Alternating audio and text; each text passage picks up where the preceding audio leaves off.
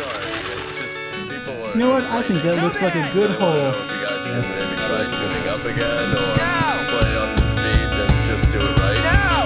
Let's stop fooling around and turn this band into a lean, mean, mom cheese revenge machine! Mom cheese!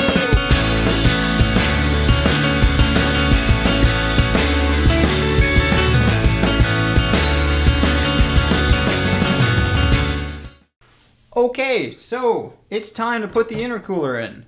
I am going to be test fitting this because I really have nothing else to do, and I want to see how my car looks with an intercooler. So you'll notice that one side is blank, one side stands for Flyin Miata.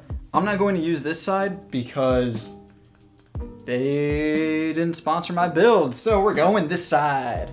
So this intercooler is fantastic quality. You can see the welds. Nice. I do, however, need to clean the inside of this. I'll get to that later. For now, what I need to do is mount the top little mounting bracket thing. Okay, so let me get my little impromptu work area.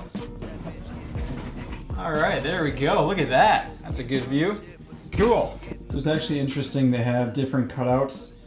You may be able to see it says with AC, without AC. So we are obviously going to choose the with AC. And then same thing over here. Take your bracket, take your longer bolt. I'm gonna choose with AC, bolt goes in, nut goes on top, and your locking nut goes like that. And you take a bracket, throw it in there.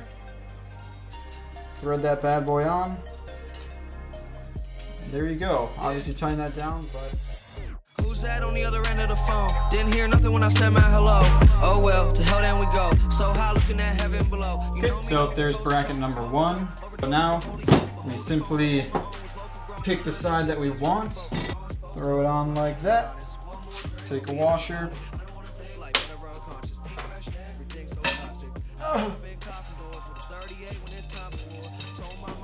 Also, just kidding, these are backwards, so if you want this facing out, the brackets are going to be closer that way, facing out. And I'm the chosen one, looking all around, what has the world become? The only way to change it is to burn it to the ground. I've been getting paid about 4 or 5 bitches in the Escalade. The next thing to do was disassemble the front of the car so I can actually test fit the intercooler.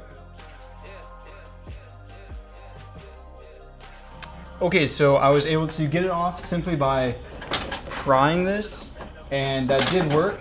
So if you run into the same issue, I guess, yeah, just pry it off. You can see how much it's stripped.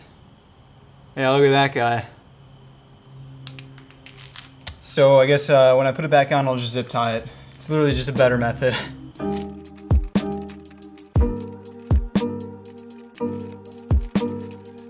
There it goes. That right there is the dumbest design thing I've ever seen. But what that allowed us to do is actually free up all of this room. So that is going to be going back in, but I'm most likely going to be cutting like basically all of it. So Flyin Miata actually recommends to clean their intercooler with mineral spirits. This just helps to get any schmutz from the factory out of the intercooler and stay out of your engine. Yeah!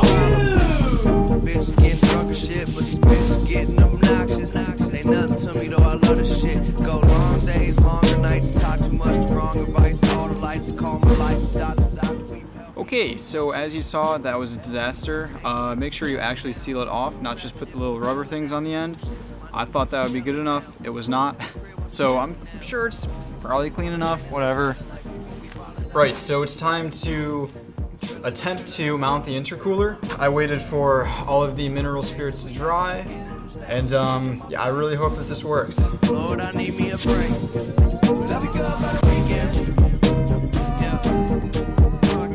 Okay, so it's the next day.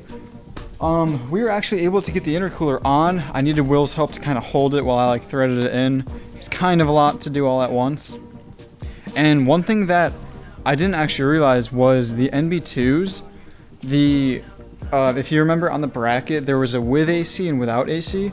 It doesn't actually matter for NB2s. So because of that, I was actually able to get it centered, where if you have like an NB1, like the 1998 or 1999 to 2000, you can't actually center it, which is really weird. So it looks really, really good. It looks pretty sick, I'm not gonna lie.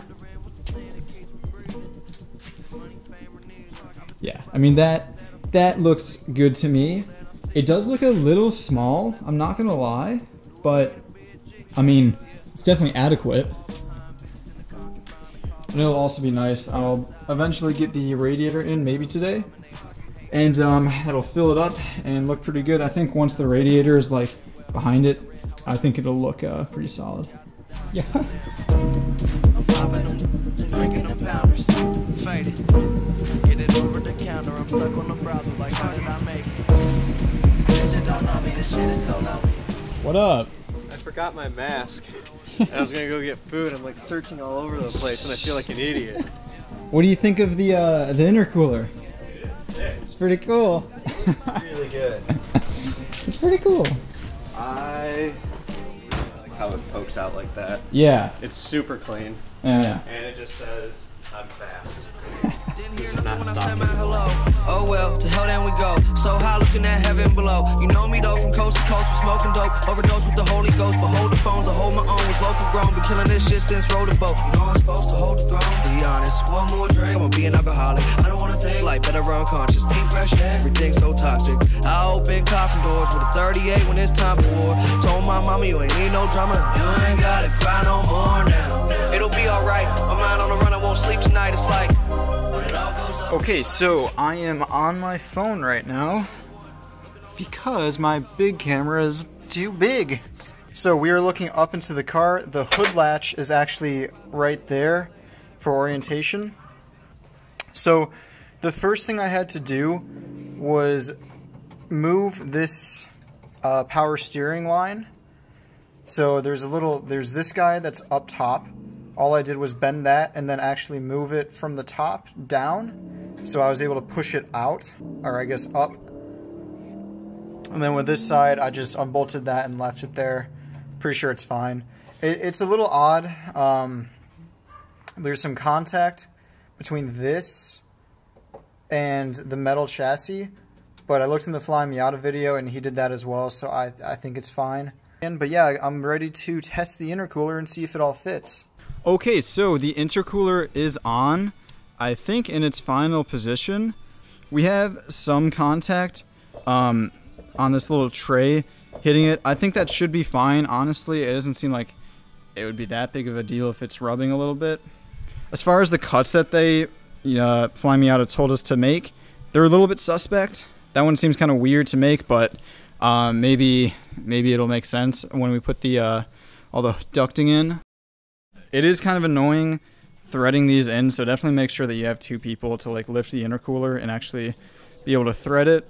Yeah, so now we are going to test fit the CSF radiator. This thing looks freaking beautiful. It's insanely shiny. And it's way thicker than the stock one, so we'll see how it fits. Open eyes, I'ma let you see. This world's just like our dreams. I'll throw it all away to celebrate one more holiday. I'm running to the edge, and when I get there, best believe that I'ma jump. See if I can fly. I wonder if I jump. Think that I can fly. Wonder if I jump.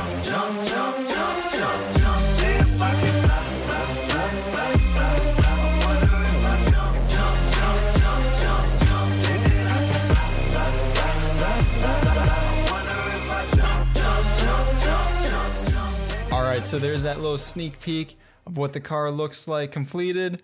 That's all I'm going to give you for now, but I think that looks awesome.